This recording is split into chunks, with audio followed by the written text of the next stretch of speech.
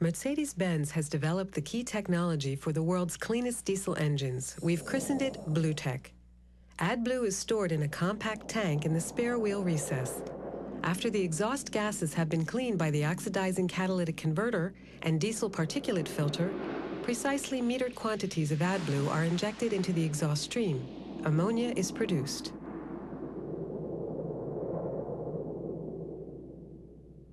In the catalytic converter, the ammonia breaks down the nitrogen oxides into nitrogen and water vapor, gases that occur naturally in the air we breathe.